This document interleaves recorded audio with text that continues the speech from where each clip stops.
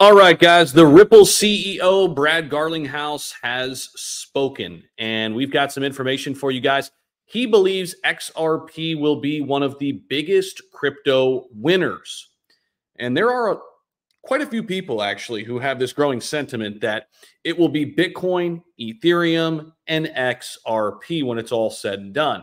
Who knows exactly what will happen, but I do want to break down what Brad Garlinghouse said, some of the things that came out of Ripple Swell, and give you guys a lot of the XRP news that you need to hear right now as we sit in the markets on Friday afternoon. So with that being said, let's take a look at the overall market quickly and give you guys the quick breakdown. Bitcoin is about to hit 69,000.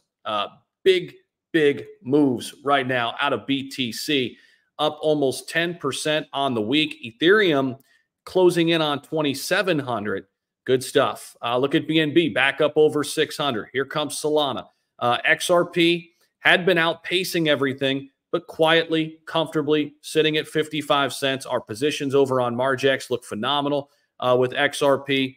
I've been showing you guys what we've been doing over here. You guys too can get over here and sign up with Margex. Links down below if you're interested. We're up 106%, 107% now on this position and doing well. So if you guys want to trade on leverage with Margex, there's no KYC. Come on over and join us. But let's get into this article. There's a lot said here as Brad Garlinghouse, the CEO of Ripple, is expressing confidence that XRP will be one of the crypto industry's winners thanks to the token's payment utility. Now, the Ripple CEO made the assertion during an interview yesterday on the Thinking Crypto podcast. During this interview, Garlinghouse talked on a lot of different topics: XRP ETFs, Ripple's stablecoins, and U.S. crypto regulations, all of the hottest topics surfacing around XRP right now. So, as he always does, Garlinghouse emphasizes that the United States government should not pick winners and losers in crypto. Basically, hey, they handpicked us out of a hat. Well, not out of a hat. They knew exactly what they were doing. As XRP was, that's my Margex position. Something happened there.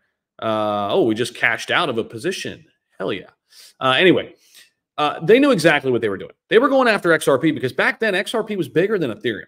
It was number 2 to Bitcoin. It was the first real altcoin that actually burst on the scene and made big waves. They knew exactly what they were doing. The Ripple CEO suggested this too, that the regulator helped Ethereum overtake XRP as the second biggest crypto by market cap back in 2018 when it weighed in on whether ETH is a security. Now, they've pretty much said without saying that Ethereum's clean. It's okay. Even with their move from proof of work to proof of stake, which is kind of crazy, but we have an Ethereum ETF in the United States. So the SEC has basically said, hey, Ethereum, you're okay. XRP, you're not, right? Why is that? Well, what's Ripple doing? They're revolutionizing how we send money cross borders. That's a lot to unpack. We're talking about money changing the way money moves. That's really at the core of what we're talking about. That's a big deal. Now, he indicated that XRP will still emerge as one of the winners of the crypto market. According to him, XRP's regulatory clarity introduced through the Ripple lawsuit, which came down and said that XRP is not a security based on all of the insight and intel that we got from last year. And obviously, on the retail side, XRP is not a security and nothing has changed from this appeal. Notably, Garlinghouse said the 7th biggest crypto offers a compelling use case for payments due to its speed, low cost, and scalability. He emphasized that the crypto industry would have multiple winners in the long term, with XRP being one of them. I think you're going to have a lot of winners in the crypto world, and I think XRP will clearly be one of the winners. I actually agree with this sentiment. I do think we're going to have a lot of winners, but probably less than we think, right? Things do consolidate over time. Think about the internet, and it's got to this point where a few major companies pretty much have figured out a way to dominate the internet. I mean, the same thing I think will happen in crypto. It's just we're not there yet. But what is there is the adoption rate between, the internet and blockchain technology and crypto. It's happening virtually the same way. But the podcast host, Tony Edward, asked Garlinghouse whether he thinks the SEC might block the XRP ETF.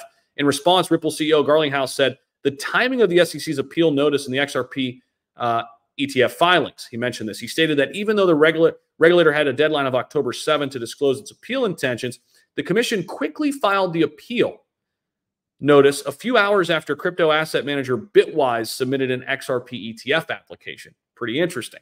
The Ripple exec questioned whether the SEC was trying to send a signal to the market. Well, he characterized the SEC as a rogue agency acting outside the law. You guys know how Garlinghouse feels about this. Who knows, though? There could be a changing of the guards at the SEC when we get a new president, either Harris or Trump. SEC's rogue nature is reflected in the Binomial lawsuit. As reported earlier, the SEC warned Binomial that it could violate federal securities laws through its planned XRP futures contract, which it characterized as a securities product. The regulatory agency suggested that the underlying asset XRP is a security, which puts the product under its regulatory purview. Furthermore, the SEC sent some documents relating to the Ripple lawsuit to support its argument that XRP is indeed a security. However, the SEC failed to disclose that it lost critical parts of the Ripple case, with a federal court declaring XRP a non-security. They, the SEC, are using actual documents from a case they lost against Ripple, but not acknowledging that they lost the case, he added. So some really interesting points here made by Garlinghouse, again, Ripple's CEO, saying that XRP will be one of the big crypto winners here. I do think he's onto something here, 100%. And it may take longer than expected because now we're going to probably go into mid-2025, which kind of sucks. You know, it's kind of frustrating, but we've waited this long, right? We've waited this long. Why not wait a little bit longer? So this is the news you need to know on XRP right now. Ripple CEO speaking out on the future of XRP. What do you all believe? Let me know your thoughts down below in the comment section. Very curious to hear everybody chime in down below. Have a great weekend, folks. We'll see you.